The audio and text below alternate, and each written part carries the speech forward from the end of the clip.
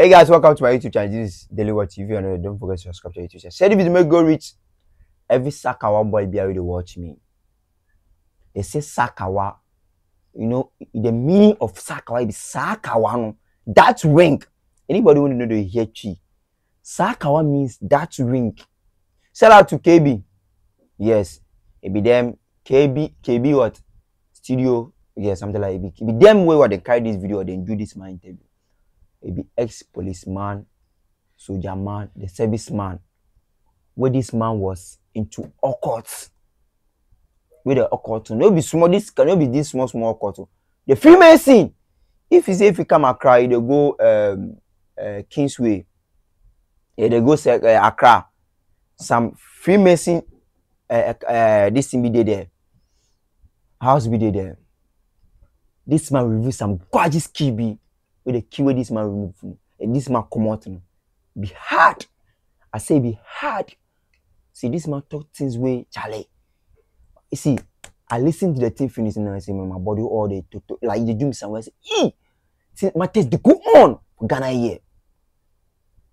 Before that, this man talk things way Rollins you do. See, he talk things way they happen. People they see, even in own blood brother, he kill him. He kill families in brothers. He waste them alive because of Freemason. At the end, you see in life.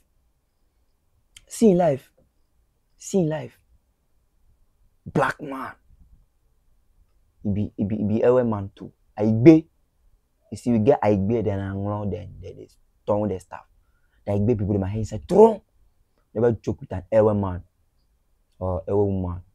You understand? So, we'll go to the full story. Come. After that, we could continue what video give you. The kind of once I join the law, I call all the can come here. It's done.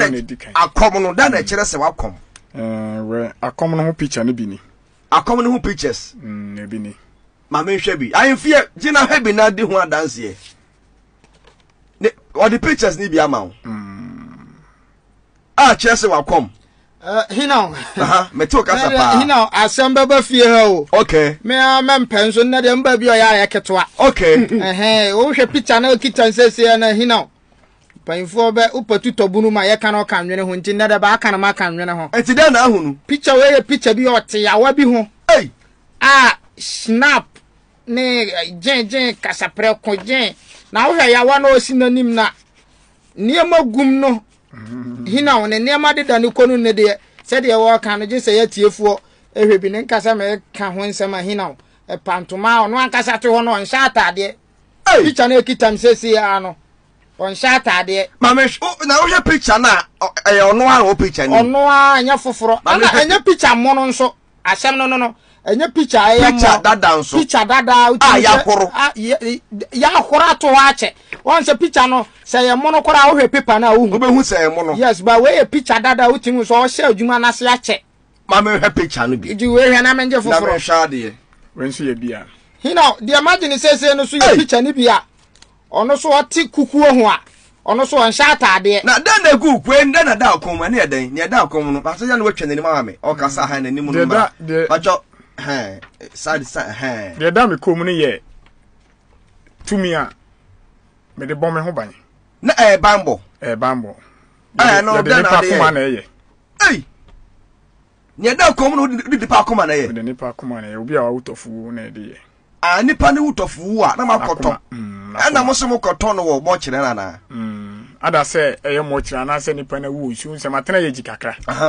Nti issue na da ho nti nipa no wutofu ansai before yem fa tofu mafie okay yem fa na nhye mochire okay nti ebesi wo nsuo na no ne makotu ne yakotu no matu akoma no ne yatu akoma no nti ye a part bi ehia no ne ya cheche muyi ni yem ade ina na se da ko ye ni yem ade ye ni bibia atade ehye no nyina ye beche ma wo na eche ya ye kwakotu no group no bia de ne de ye ko ai nti na me se nne no esum adwuma no nya bosom bio bosom ni ho ya duru picture ma kire nyina wa ha no bosom bi enim nyina ya duru aye duru akotu ye di ye adwuma aha na ma kire koku no na ya ka na wo yi kire yen ei na ka ni happy fa nyini bi hino second picture no so amaje no ono so ote ne kete so saa niam gu ni nche ne bebre saa o kita bibi te se de obodi no saa koma o se de yo no de ato ko jama de kokko a se bi na afitwa pictures ni bi gu group ni mame pictures ni bi gu mame bi frima we ye emra be lodge ni okay lodge ni ya do lodge ni pictures o be lodge ni ya aha se o be the spiritual father na twe ni mame atade we na de be mame nti mi wia the script room a we say na ya me dress me ho but mpabo no nka ho me dress me ho sei antade a owura lodge mu a o hye e de wura the script room e de wura secret room ana na wo ye kire ye no hina o se me kire atade anu ma e ya atade tuntuma aha esini nanse sabio nkramofo mfanta akwa se jalabia no okay tuntum yellow hands awasane se che tuntum okay esini nanse kenya ogina wa che tuntum ne hye na ne nsa hye ni botoma hina o se de wo kan ye de begu ama atiefo anya bi ifoni we no we pitch antade na wo hye wura lord secret room ni wo secret room yes na kwadi bone no anini eso ha bra ga se tuntum no kire se ewudie pa na we no ye koku no ha na ewo ewa mosom na fa no kwaku no eni ena ye we mi no ni awode ni awoso no opani pakum no no ye de nipa ho akwa na ye ai hina we kwaku no de ya no one binite ho still on Saturday ne ayi na se na se ne busumuru no so da ne konum ana ya wana esi nanim no kwaku no esa sekane mienu sekane no ya beka se anufanu ya ka sekane anufanu a akire twa ni mu twa aha sekane mienu ni nyina gubibi no ma esi nanim a ono so hu kasapreko to asi wo kasapreko to an bebre ne sekane no so ano no so sane ya fia na papa ana odidi djuma ya ka sekane anufanu a de animu no na akire ni nyina atwa no ba no ya ka se me fa tukpe hu tukpe aha tukpe no ha tukpe no so di bi baaye tukpe ni ya he tukpe no so na tukpe no okay tap ya hani na koku no just koku na odi ni ya tukpe na ba kwa maya metwa ha me paaye minnuanu mo me de o mo ye sacrifice wa unu hanom dodo asen 4 uku mo ina ani ti ya me se ahu kira me wo mu ni senka ya dia o mo ti ase a ebia komoto ma oh mama na wura ho kafra kafra oh ni se uni nua oh Satan yo Satan obebu ani obesaw dache obi wonu ma afi no ono no we fi ase a opese okoko wura lodge mu fafuto mu obi so obi ti sisi a no opese okoye saa ne mani bia asembe na awurade fa so aka kire saa de pa no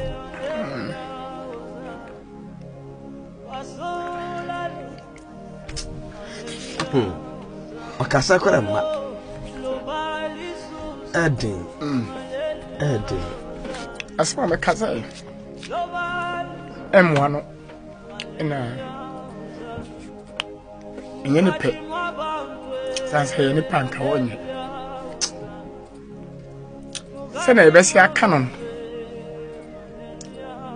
wa wura ma wie nti wo san yansan nti yen ko so hwe nsan ma ebia me ameke ye yadom ebia nya adom anka ma san ma back nti yen ko ye me mwa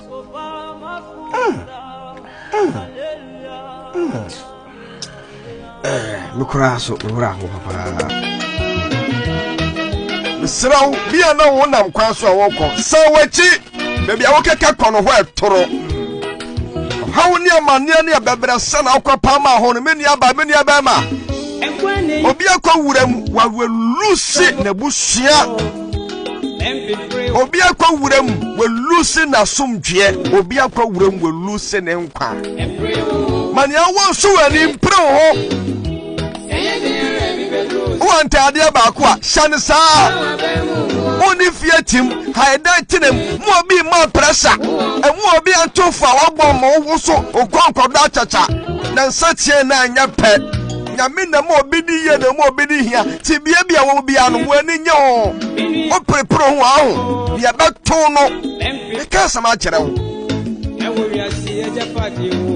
wura ho pa o ni nuan de no de be me wura ho anipa ye o ti de bia nipa hia asam to wa nipa na be boa moja emu odu chansuo onyanko batumi aboa ba masa ombo ase wunu yankasa asam to wa no ye wunu ya no oye moja odiniti besif mama eni sabane se wunu ya no mo 4 wakuomu ina age sakawa bonsam onye o omo beye ye da achen so no be ka kire se for omoje Sunday be ya da wo be free ne nsa no wo be kire no wasa akonechi ye yimpa se urade mane nkonechi da urade ba kura no sonimu ye tie bia no ba David se meja ne me na po me urade de wo geme pa cho betimi afra ba sakawa na ya ye nti ase enye sakawa eye sakawa no na ye wakawa bi wo nti wo mu ana wo chate wo net no so kawa ne hye ti one nipa na chat nyina na o de hwe screen so na o kasa kire kawa no se de me pese nipa ne ye no me type a onyintum ena be sakawa eye sakawa no ena be sakawa eye sakawa no nti na e kawa ye de mankrofo that's all on obi chat bro ni chat no na o chante no nti eye kawa no mu na tumi wo nti sakawa no de ye de nipa wa utofo na koma ana ne ti na de kawa na gu ne ti na munanum aye djuma ti kwankora no what is sakawa no gu for 7 days for 7 days na ya kanche ya guso na ya frɛ honhom a ti ne mu se omeboa nti obo udima kawa na ni obeka kire obia na waji atu se woni the spiritual background bia protector de ono beka bia na obeji atu obedi su sa bofra no obeji su pepepe se ufie kura obeton de ama no nti ye kawa ti ni amoese no ye je nkofo sika nya kwa ho bebi ye kawa ufro osi wo makwa esi asa wo mfra ye kawa nti sakawa ni bia hye kawa ebia ne se wenyina kawa nko ani wenyina kawa nko a nti o chanting nyina na o de kire sei na o kasa o de kire screen no ebe ye djuma ebe nya mfet se woni ahobambo a ebe nya na waje di wo pa firi ho na abe sakawa na kawa na chi no omonya rituals bia se kawa no aboa amade na ba wi ho na asam no no ko no ma ye aboa de baba nti so obi ba na samo ye kawa na ma no wi na okona se eyeye ma no a aha eyeye ma na sunsum na wo frɛ na ye nipa no a etanipa na chi a wo de sakawa no ma no ono na beba be kire se mepe moja wi ebia mepe opinfu moja na mepe akwala moja de bi aboa de wo de ne ye de moja ya aboa no tumi nim eti wo mu tumi be ka kire nipa na se opeden ope nipa moja ebi kwa wo ma me fa wo ma me ye sacrifice nti wo ma me bewu nti wo de kawa ne kire ne ma me so no na se wo de ne ma me na tu aboa de na fe sika no be ba mo ana ho no timi ka se wo na nware didi bola so wo ne bodan fo nkoda ana obi toilet awakọ no fapa no ko bom ne di ene ne kire susuma na wo frɛ no ene de wo frɛ spirit na nkasa na spirit na asase no obeka nyi na kire wa na bi wonka o ka kire wonye baako na timi ye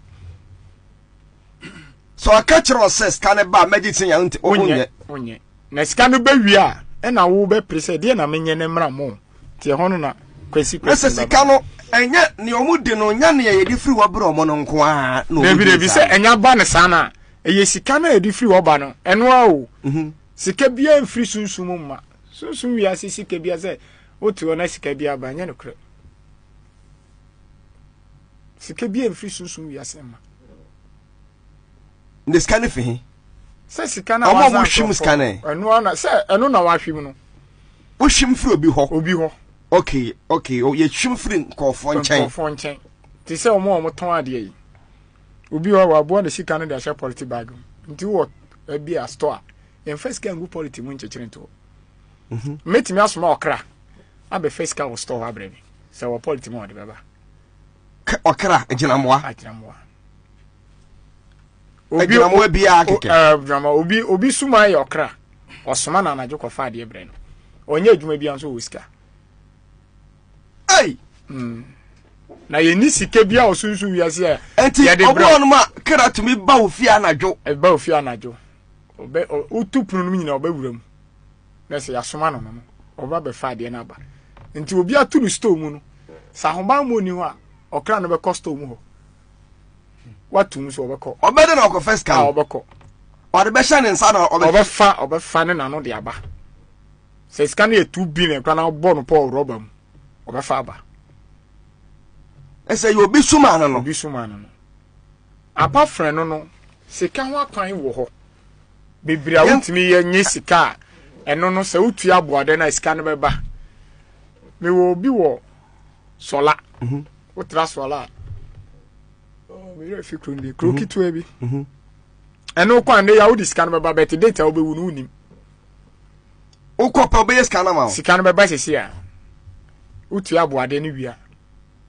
sika no beba sesi a eno wo ho ye fanfiri wo de no so ne mmara ha fi saka wafo no sika ne ba wi a aboade no honhom no ka kire na honhom no ka kire na e bia wo maame ana unua ana onu unua bankoda ana onu maame nkoda onu unua bankoda onu unua bada na obi ni ne bakrada nti enye kwa ye honhom mpeinfo o man mu ode ne maame na akoje obi di o se yentimi fa papa nje sika duru te se maame ade ti fa papa nje sika duru se maame tumi wo oba bia wo tumi cha bema sa ko the social background e man wo tumi cha bema nti na ni father lodge ne wo mother lodge no lodge bia e mother father nkan tina metaka sasen we e ma otumi wo ho papa se si e ko ye secret room a e ma na ye in charge secret room ho e ma na ye in charge se si oba na me ne ye in charge ame o sha o ye me ma be di akire onya obesa kira beta ho 20 oda ho wom oda so won timi ma me ne di nkomo o se ma me nya me di wachi o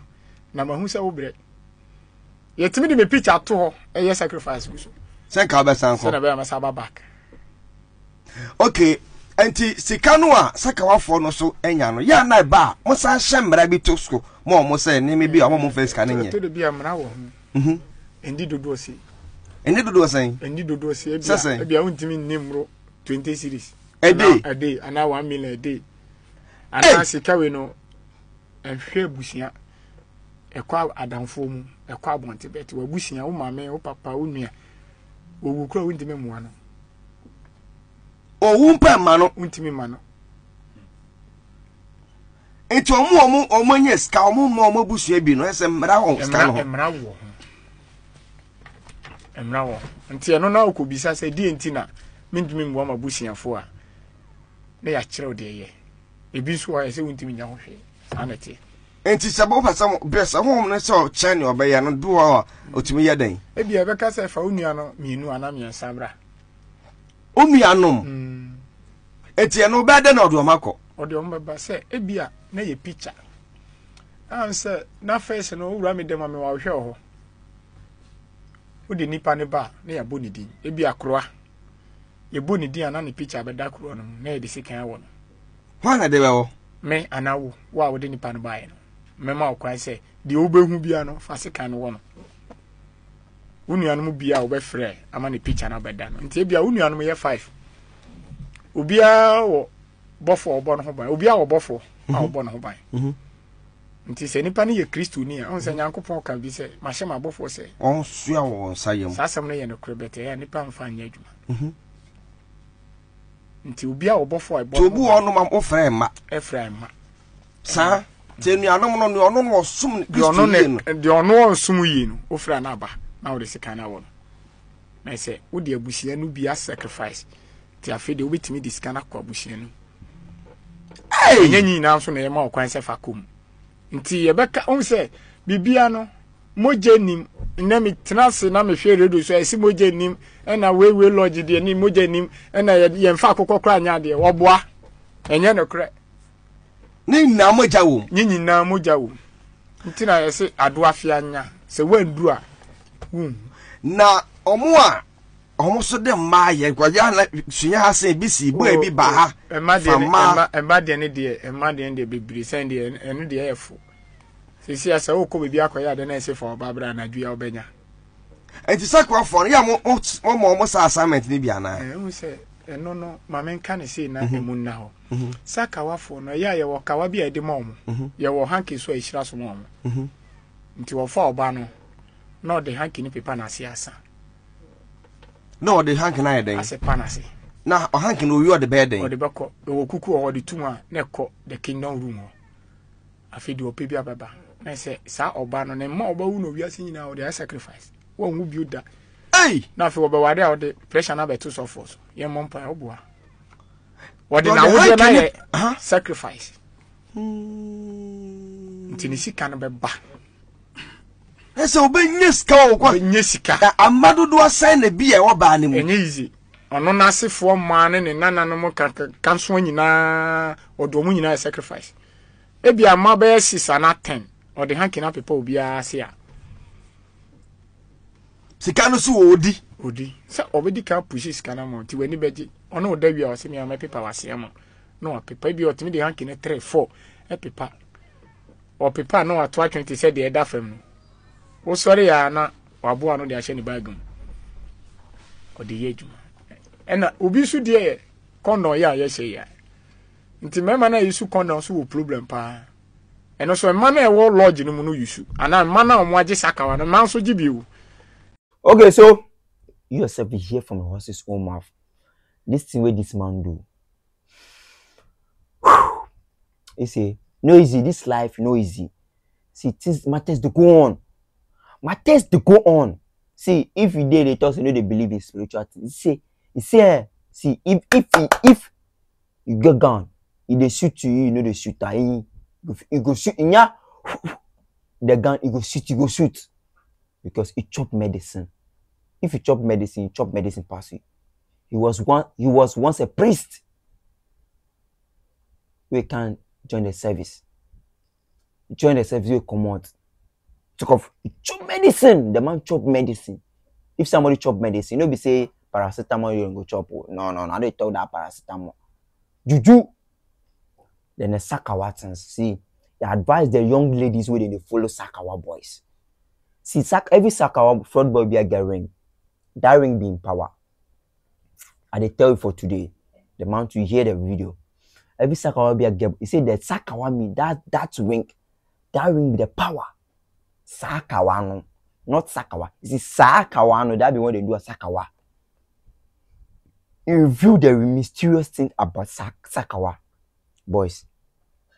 Wait, it be very hard. You know, so you know be small things say, Charlie, you go kill your brothers. Hey, that's how I become emotional giveaway. They cry. Waste your brothers in my life, waste your family members in my life. Or because of blood money, Charlie, money forget. Freemason. No be easy thing. Occult no be small thing. No be small joke. No be joke. Say no be say you be Charlie. I be happy say you joke occult. Hey.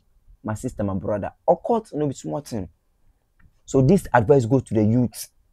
The girls, the small girls, they follow. Oh, you go to kukure your nyanya, spackly, go kukure your nyanya, spackly.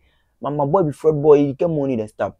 That fraud boy, later on, 2 years to come, you go move on. You go to suffer. You don't know give birth. You go die. Your generational what? Children will they carry. Then carry and go. If you wise up, if you be young girl, will they follow fraud boy? I know some of the fraud boys will kind of counter. If you the young girl, you follow fraud boy. Don't follow fraud guy. Move on with your life. Hustle. I dey talk am I say hustle and stop following fraud boys. You go see. Fraud boy, they go spread the money for your top. You go enjoy them. By the end, we say things go against you. That boy go say, no, Charlie, things they pass my skin inside. Maybe cool with you no more. Things they enter me. The time they enjoy the money, the time you go suffer. That boy, that your suffering time, that boy you need to go enjoy the money more. Because he has worked for it spiritually and physically. And you are enjoying the money. And you have to pay back. Very bad. I pity those girls. And me, my boys, Charlie niggas. My G's, please. Let's stop this 410. You understand? no be good. Let's look for a work. Make they look for some job then do. You understand? No be easy, see Charlie. Work no deba. Make they strive hard. Even if you chop mate, you go chop the chop mate. If it be some Uber car, you go to crew the Uber car. You better say you Charlie go do Freemason. 3 years, then go give you, then you go chop the money, then you die. Even say sometimes the money, you know, go fit chop all. You dey hear all this every day, and my boys say, no, we go. A well to a wise is enough. If you are new, don't forget to subscribe to YouTube channel. Share this video, go reach any fraud boy be able to watch me. This be advice to them. Take a legal what? Do legal work. Show the fraud quite. What want to get juju? Don't forget. In the morning, the chop get expiring date. Always in the talks, you see the man talks say there is no juju. Say there is no something spiritual thing they feel. See the money they go steal them for. Then get money and you go steal the money. So the money they chop, you get time, you get limits for anybody. A word to your wise is enough once again. Don't forget to subscribe to this YouTube channel. Share this video, make it go reach everybody for it. Once again, peace out.